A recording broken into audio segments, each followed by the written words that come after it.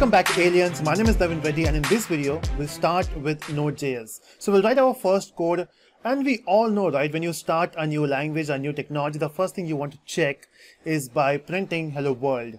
That's the inauguration of that technology, right? Even when you work on blockchain, the first thing I do is I print hello world. Okay, anyway, so let's write a code to print hello world on the console. So when I say console, I'm not talking about browser console, I'm talking about the command line. So we will write a JavaScript code which will run, and it will print the output on the terminal of your machine or the command prompt. That's interesting, right? So not just that, we'll also see how to add two numbers, so that we can see that we can write JavaScript code and you can add two numbers just to start with the code. Okay, so that's not our intention to learn how to add two numbers, but our intention is to check, can we print hello world, can we add two numbers, and then we'll build a simple HTTP service. See, what happens is when you talk about Node.js, it is very famous in the world of backend development, right? And we need to see some code. Of course, that's not the code which we write on the production server, but at least we can get started. So without any ado, let's get started. So I will open my Visual Studio Code. This is the IDE we are going to use. You can use any IDE which you prefer. In this, let me just go to terminal and let's do all this thing in a particular folder. So in my terminal, I will simply, first of all, let me just increase the size of the terminal. So in this terminal, I will say, let me create a simple folder, and we'll name this folder as, let's say, Node examples. And let's switch to this particular folder. And in this folder, I want to get a file. Now, how do we do that? So just click here and let's create, we have to open that folder first. So open folder.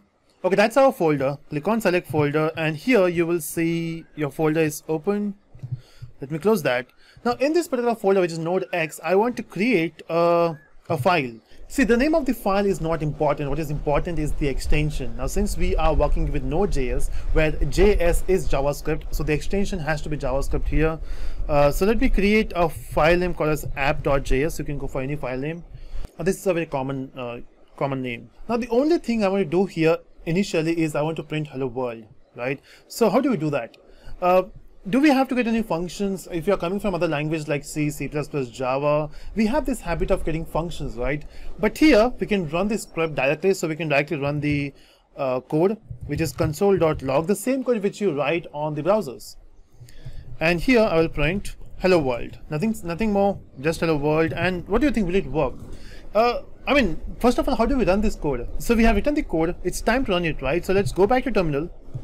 And I'm in this terminal now, and I want to run this code. Now the way you can do that is by saying node, that's the command you have to pass, and the name of the application, which is app.js, which is the file.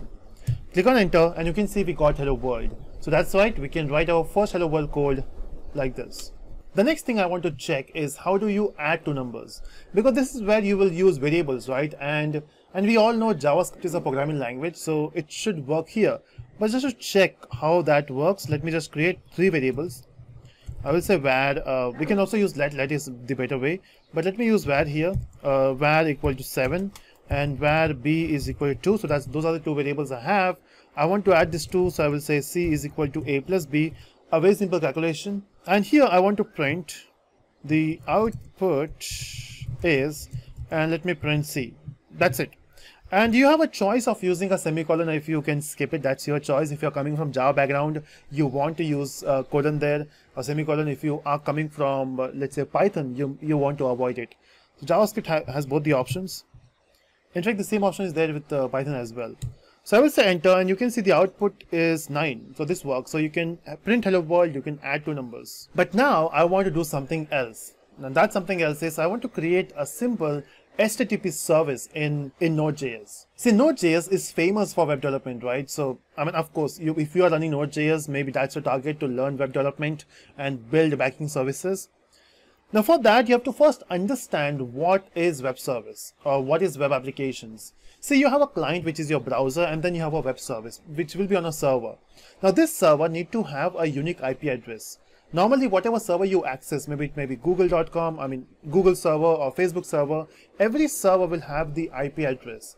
And the only way to reach there is with the help of IP address. But then we don't know about the IP addresses, right? When you go to Google, you don't mention the IP address. What you mention is the domain name. And then we have some DNS servers in between. They will manage this naming conversion. So when you say google.com, they will send requests to a particular IP address. So we have the entire table there. So basically, if you want to access any service or any server, you need to enter the IP address.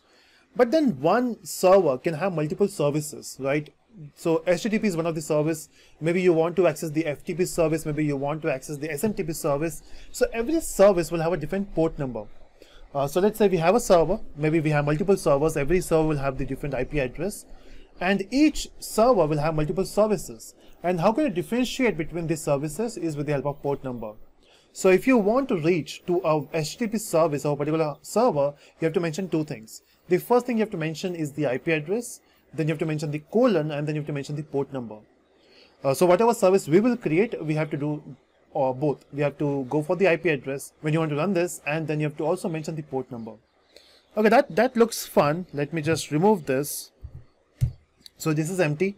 I will save this and I will go back to my browser because that's where I want to run this code, right? So I will just right click on my Chrome, and here I will say new cognitive mode. Here I will enter the IP address which I want to hit. So the service is on the same machine, right? So I can go with this address, or you can also mention localhost, that's your choice. But then only doing this will not work. You have to also mention the port number, right? So I will say colon, and then you have to mention the port number. But which port number I will be using? So you can, if you go for any tutorial online, they will prefer 9000, but since I'm coming from Java background, I have worked on Apache Tomcat, which by default gives you 8080, and for me it makes much more sense to use this port number. But that's your choice. You can use any port number which you want. You can also use 8001 or 8876, that's your choice, right? But use something which is easy to remember, and 9000 is easy to remember. Some people use 3000. But let's go with 8080. I love that port number. And when I say enter, so you can say we got 404. That's the code. Now we got error because we don't have this service running. So let's create a service. So let's go back to Visual Studio, and here I want to get a service. So how will you do that? Actually, it's very simple. You just have to use a function called create server. Now create server is a function which will give you a service, which will create a service for you, or which will get a server for you. And this server takes a function. So whenever you call this server, it will execute a function. And let me say function. Now if you're coming from JavaScript, you know what I'm talking about, but we are passing a function inside a function. And this function will accept two parameters. Now the first parameter is something which you received from the client. And then the second parameter is something you want to send to the client, right? So when you have a client server architecture, a client sends the request and server sends the response. So you need two objects here, request and response. Oh, there was extra semicolon there. Let me complete that here. Okay, so we got a function here, and then this function will do something. So we have to send the response back to the client, right? Now how do you send a response back to the client? So for that you have to say res dot, and you have to mention a function which is write, and in this double quotes you have to mention something. So let's say I want to print welcome back alien. That's it. I just want to return this on the browser. But will this work? Let's try. So let's go back to our command line, and here I will say node app.js, but we got an error. It says create server is not defined. Oh, that's weird. We are defining it here, right? The thing is, create server is a function which you are calling, right? So we have to mention where this create server exists. So we have to call it from somewhere. So create server is a function available in a module called HTTP. Now what is module? See, when you talk about JavaScript or when you talk about a Node.js, it has multiple modules available. Now some of the modules are inbuilt and some of the modules which you can create. So it helps you to achieve a concept of modularity, where you can have different components working together. So let's say if you want to build the application, connect these three modules, build an application, something like making a pizza. Right, just mix it up and you will get something new.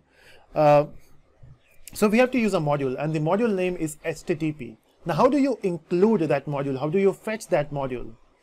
Now for that you have to first create a variable, let's say HTTP, and you have to accept the module, right? So for that you have to use a function called require, and in this require you can mention the module name, which is HTTP. So you have to mention require function, and you're saying, hey, I want HTTP module, which you can save here in HTTP. Now this name can be anything, doesn't matter, but it makes sense to use this. Now once you got your module, okay, we got some warning here. It says remove declare. Okay, because we are not using that HTTP yet. So let's use it. So here in this create server, you need to, if you want to call create server, you have to use http.createserver, because create server belongs to HTTP. Our job is done. Let's try now. Let's go back to our terminal. Let me just clear the terminal first. And let me say node app.js, enter. Okay, something happened. You can see there is no error now. And if I go back to the browser and if I say refresh, okay, so you can see it is trying to connect and we got 404 again. That's weird. That's weird. So what went wrong? See, the thing is, we have created this server, but then we have not mentioned the port number. So this server has to listen to the port number, which is 8080. And to do that, you will simply say listen. After this bracket, after this function, you have to say .listen and mention the port number 8080 and simply say save. I hope this will work this time. Let's go back and say node app.js. Okay, there's no error, and this time you can see you're not even getting the next prompt. It is simply waiting for your work to be completed. Let's go back to the browser and say refresh. I hope this will work. Okay, something is not working. Okay, what went wrong? So go back to our code. See, when you say res.write, you're saying welcome back aliens. What if I say this is working? Okay, so this is ready to send the welcome back alien to the client, but it is not sending it.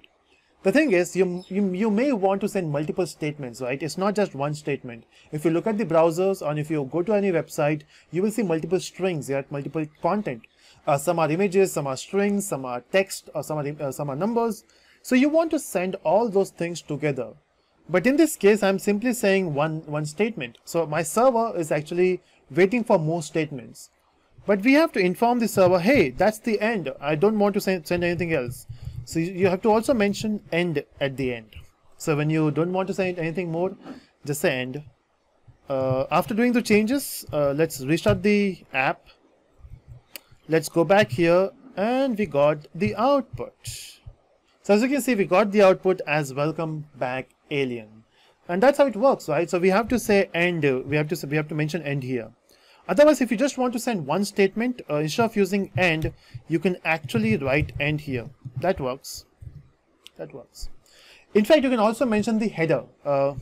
See, when you send a response, it's always better to have, I mean, of course, you can send the data, but also send the header information. Maybe something like the status. So whenever you get the response, you have to send status 200. When you get error, you can send status in 400s. So 404 is file not found, and then there are different type of errors as well. Now, how do you send the header? So you can say res dot, you have to say write head, and in this bracket you have to mention two things. You can mention the status, and you can also mention the content type you want to send. So the content type I want to send is, okay, so I will say content type txt/html. So basically we are saying whatever I'm sending is of type HTML and text and HTML. Sometimes you want to send the data in JSON format, so you can mention the JSON format there, or you can mention XML format there. So that's your choice what you are sending. And if you're coming from other languages like Python, Java, you do the same thing there as well. You mention the content type when you work on the web service. So yeah, that's it from this video, where we have seen how do you get started with Node.js, creating a simple hello world code, then addition of two numbers, and then seeing a simple web service. So I hope you enjoyed this video. Let me know in the comment section and wait for the upcoming videos. Bye bye.